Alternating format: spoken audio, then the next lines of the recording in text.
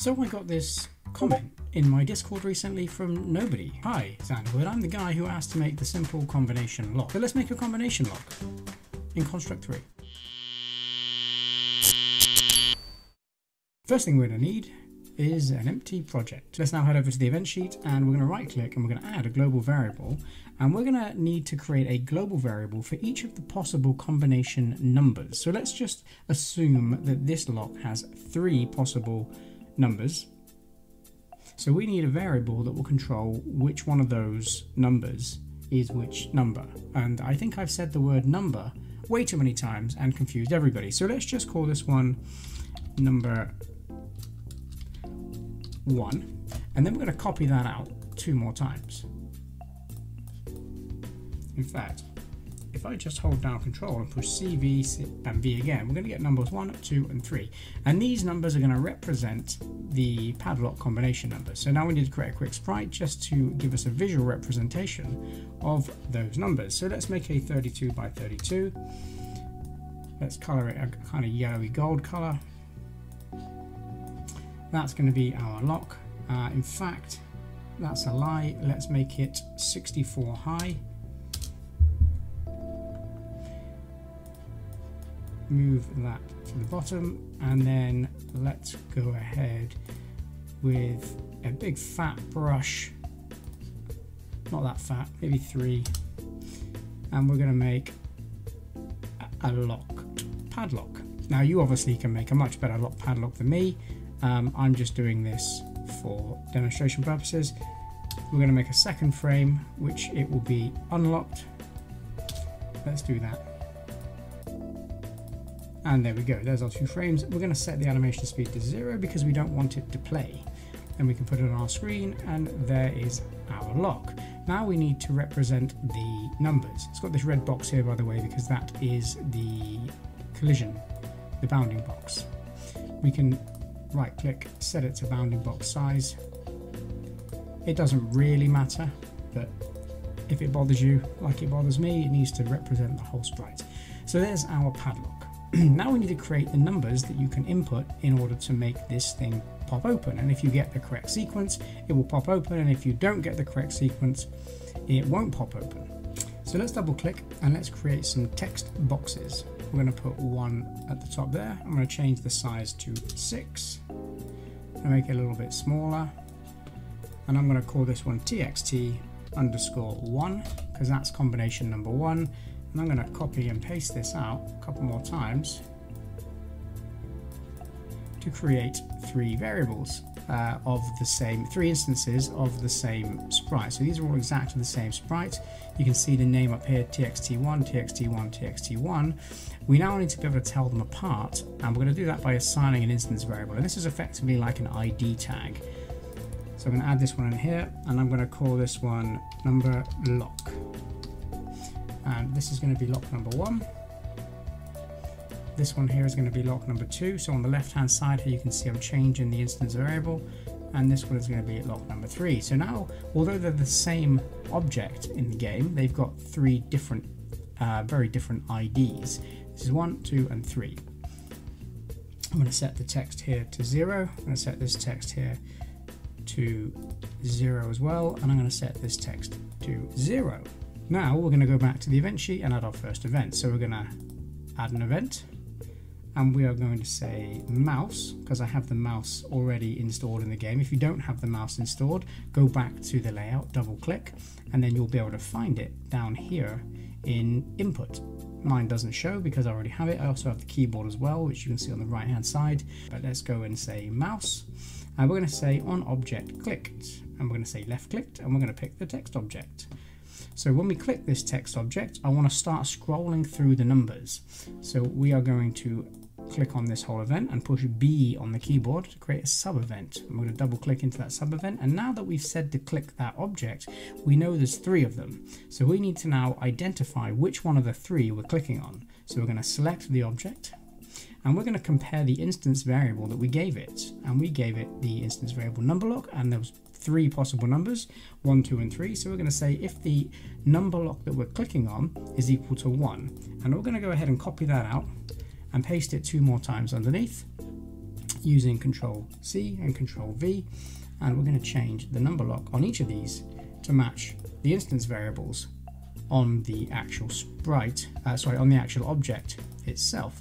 So now we have an event that says if we click number lock number 1, number 2 and number 3, what do we want to happen?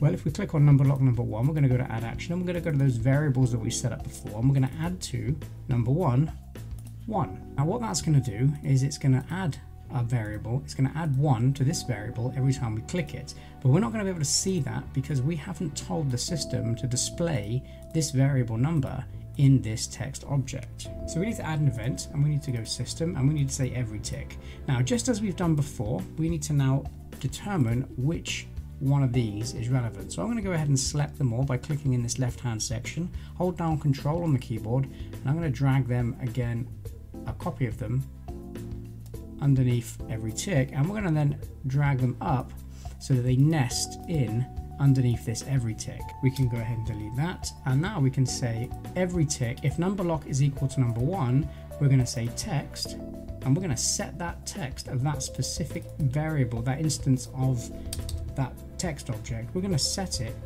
to that global variable number 1. And you can tell they're global variables because they have a little world next to them on the left. So click on number 1, and we're going to do the exact same thing for number 2 and number 3, but we're going to double click in, and we're going to change number 1 to number 2, and we're going to change number 1 here to number 3. So what you're effectively doing now is saying every single frame of the game, so at every possible moment in the game, if the number of this text object, the instance variable, is equal to 1, then we're going to set the value of that, so that text value here, where I've put 0, we're going to set it to whatever this says up here. So now by adding number 1 by clicking, it should update every time we click on it. Now obviously we can go past 9 and on to like 20, 21, 22, which is no good, because when we want it to go past the top number of 9, we want to go back to number 1 again. So we need to add a few conditions to this event up here, and we can do that by creating more sub-events. So we're going to say on left click, if that number lock's instance variable is equal to 1, select the whole line and push B on the keyboard. So we're going to drop down another sub event, and we're going to now check to see what number that number is. So we're going to go compare variable number 1, and we're going to say that if it's less than or equal to 9, if it's less than or equal to 8, you can go ahead and add 1. Click on this event again, add another sub event underneath, and we're going to say system, and we're going to compare the variable, and we're going to say if it's greater than or equal to 9, then we're going to set it back to 1 again. So we're going to say add 1 for here, and we're going to go back, and we're going to say set value of number 1 to 1. So as soon as we get to 9, if it's equal to 9 or higher, we're going to set it back to 1. But then I think what that's going to do is it's not going to give us a number 9. I think we need to change that slightly. So 4, 5, 6, 7, 8, 1. Yeah, there we go. We need to change this one here to equal to 9, like I originally thought, and then change this one to 10, which means it's never going to be 10, because if it gets to 10, it's going to go instantly back to 1 again. So now we can just click on it all day long, and it's just going to go to 9 and back to 1 again. So now we can now determine what number that combination needs to be. We can do the exact same thing for number 2 by copying out these two, hold down Control on the keyboard, drag them down and nest them in underneath. We can do it again for 3 and nest them in underneath, and let's not forget to change the number 1 to number 2 and this one to number 3, so it's corresponding to the correct numbers. We should be able to change these numbers to whatever we want, except for some reason these are going up past 9, which we don't want. That's because we need to change the numbers here as well. So double click on this one and say number 2, number 2, and number 3, and number 3. So now we've got some working mechanics. We can now scroll through these numbers to try and pick the correct combination. Now we're going to set a really easy combination. The combination is going to be 1, 2, 3. For that we need global variables. So let's right click and add a global variable. We're going to call this one correct1. And like I did with the other two, I'm going to copy and paste that out for correct2 and correct3. Now this is the code, this is the correct combination that we want these three numbers to be at. So I'm going to say correct1 is equal to 1. I'm going to say correct2 is equal to 2. I'm going to say correct3 is equal to 3. The only problem is they start on 0, which we don't want because 0 isn't part of our scrolling combination. So let's go back and just change these to 1, 1, and 1.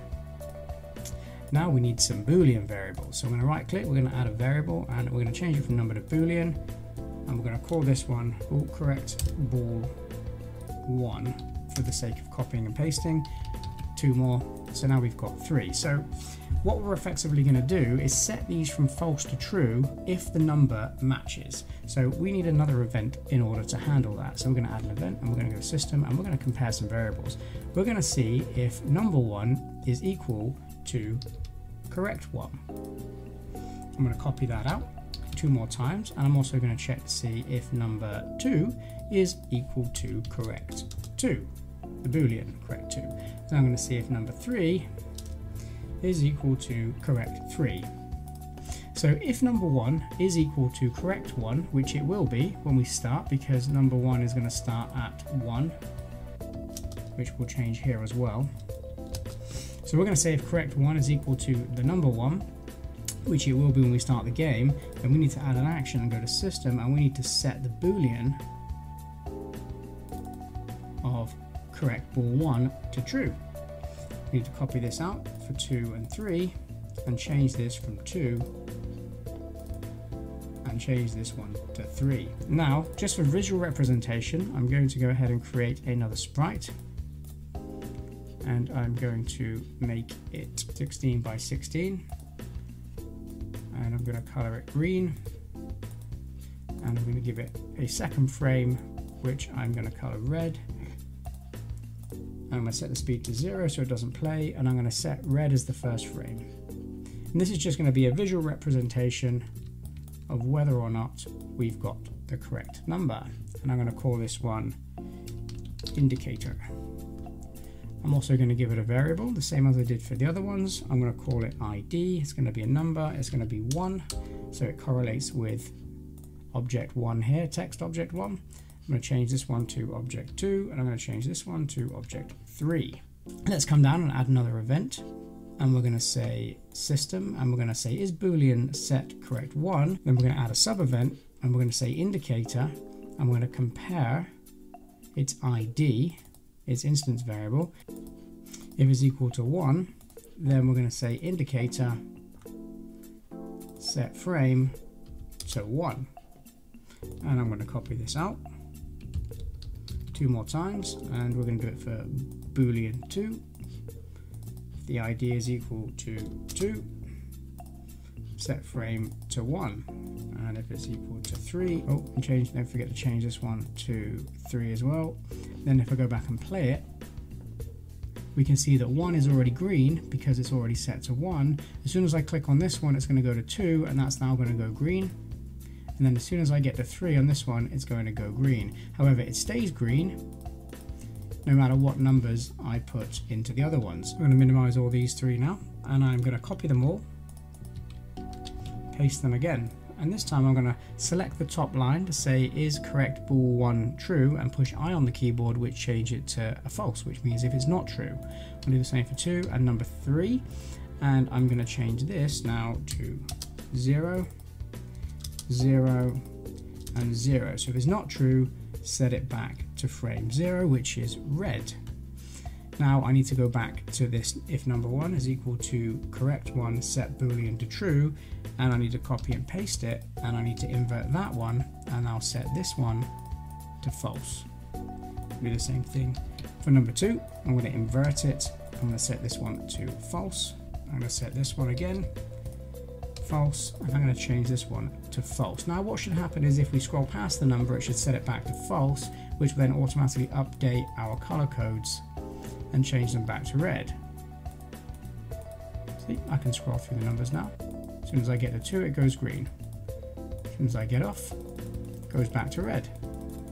So now there's only one possible way we can get all 3 green, and that is by having the combination of 1, 2, and 3. Now, for the sake of tidiness, let's go ahead and minimize all of this down. Right click, create a group, and call it lock logic. Bring it back up to the top, and then select the whole block, drag it into lock logic, and there we go. It's nice and tidy in the events. So let's add an event, and we are now going to go system, and we're going to compare the booleans. We're going to say boolean 1, and I'm going to click just inside this section here, not the whole event, and I'm going to push Control C, Control V, and Control V again, and I'm going to check boolean 2, and I'm going to check boolean 3. Now what this event's saying is all 3 of these things now have to be true in order for the event to work. So if correct bool 1 is true, correct bool 2 is true, and correct bool 3 is true, add an action, and we're going to say sprite, and we're going to set the frame of the sprite to 1, which is the open frame, and now hopefully if I get all 3 correct, it goes back to open, and that's how you create a padlock. And if you want to lock it again, if one of these combinations is not correct, you can copy out the whole block. You can set these all to not true, but one thing you'll need to do is select the whole block and push Y on the keyboard, and that will change it to an OR event, because this one here is saying that all 3 must be true. This one now is saying that if any one of these is true, set the frame animation back to 0. So now we're open. If I change number 1, it's locked.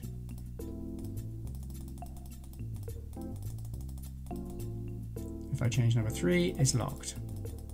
If I change 1, it's locked. So all 3 must be true in order for that to work. Of course, you don't need to display the green squares on screen. You can have that off screen on the events. So if you didn't necessarily want the visual representation, you could just move these over to the side out of the screen, and then you've just got your combinations. You can shrink these down. You can put them on the actual combination lock itself if you want to. You can really do it however you want. It doesn't matter. I'm just glad that I was able to help you with your padlock. So now you can say, I want all the combinations. I bet it's 1, 2, 3, because 1, 2, 3 is such an easy combination. And there it is open, and that was the correct combination. If the video was useful, it helped you out, or you found it enjoying or entertaining, or you learned something, please feel free to hit the like button. It does really do help out the channel. I know I haven't made any tutorials in a very long time, but if the video does well and people like it and want more, then I will continue to make them. As always, if you have any suggestions for future tutorials, if there's something that you'd like to know how to do, then please feel free to leave a comment. Join the Discord. I have a channel on there which you can leave tutorial suggestions in. And until then, enjoy the rest of your day, evening, morning, whatever it is, and I'll see you in the next video.